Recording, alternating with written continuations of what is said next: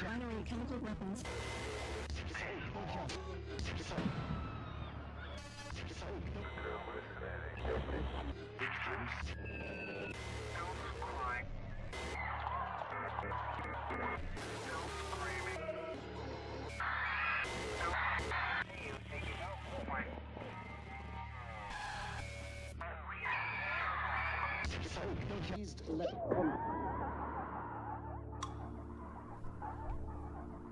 Behold, this is the whole of the tarantula.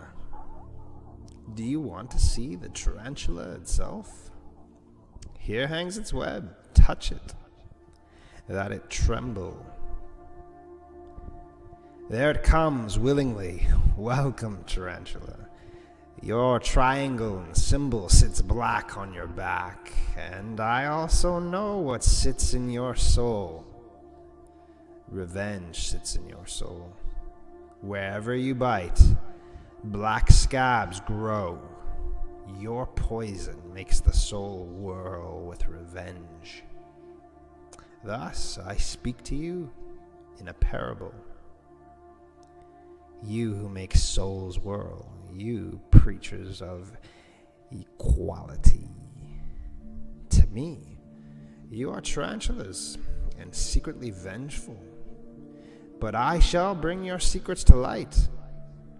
Therefore I laugh in your faces with my laughter of the heights.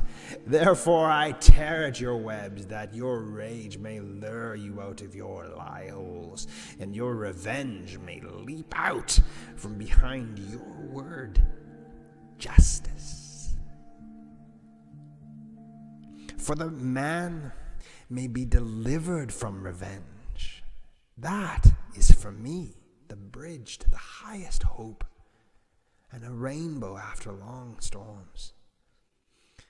The tarantulas, of course, would have it otherwise. What justice means to us is precisely that the world be filled with the storms of our revenge. Thus they speak to each other. We shall wreak vengeance and abuse on all whose equals we are not. Thus do the tarantula's hearts vow. And will to equality shall henceforth be the name for virtue. And against all that is power we want to raise our clamor. You preachers of equality. The tyrannomania of impotence clamors thus out of you for equality. Your most secret ambitions to be tyrants thus shroud themselves in words of virtue. Aggrieved conceit, repressed envy, perhaps conceit and envy of your fathers, erupt from you as a flame and as the frenzy of revenge. What was silent in the Father speaks in the Son. And I often found the Son the unveiled secret of the Father. They are like enthusiasts, yet it is not the heart that fires them, but revenge. And when they become eloquent and cold, it is not the spirit that makes them eloquent and cold.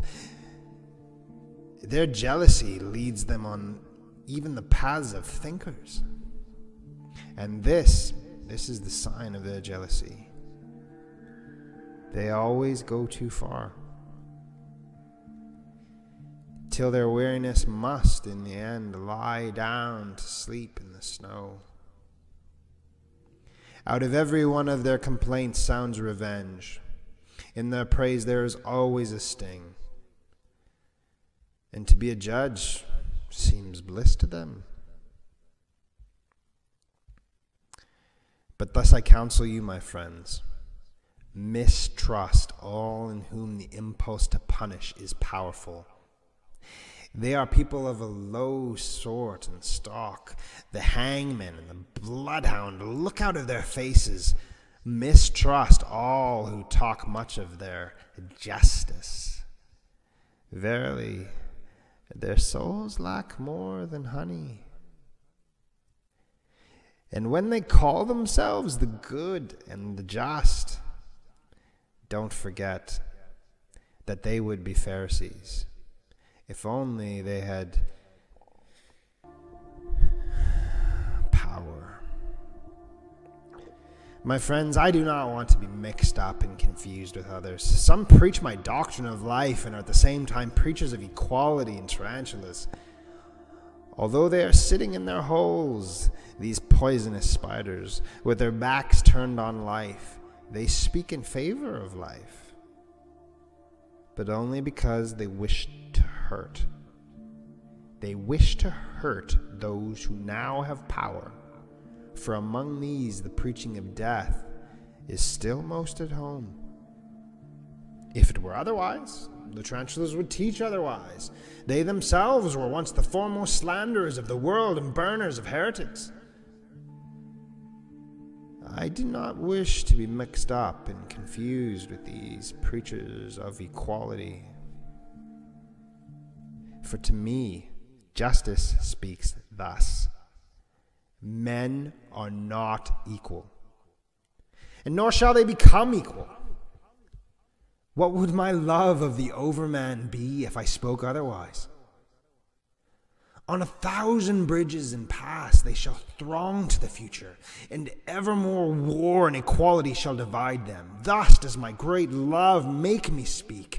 In their hostilities they shall become inventors of images and ghosts, and with their images and ghosts they shall yet fight the highest fight against one another. Good and evil and rich and poor and high and low and all the names of values, armed shall they be in clattering signs that life must overcome itself again and again. Life wants to build itself up into the heights with pillars and steps. It wants to look into vast distances and out towards stirring beauties. Therefore, it requires height. And because it requires height, it requires steps and contradiction among the steps and the climbers. Life wants to climb and to overcome itself climbing. And behold, my friends, here where the tarantula has its hole, the ruins of an ancient temple rise. Behold it with enlightened eyes. Verily, the man who once piled his thoughts to the sky in these stones, he, like the wisest, knew the secret of all life. And that is that struggle and inequality are present even in beauty. And also war for power and more power. That is what he teaches us here in the plainest parable. How divinely vault and arches break through each other in a wrestling match. How they strive against each other with light and shade.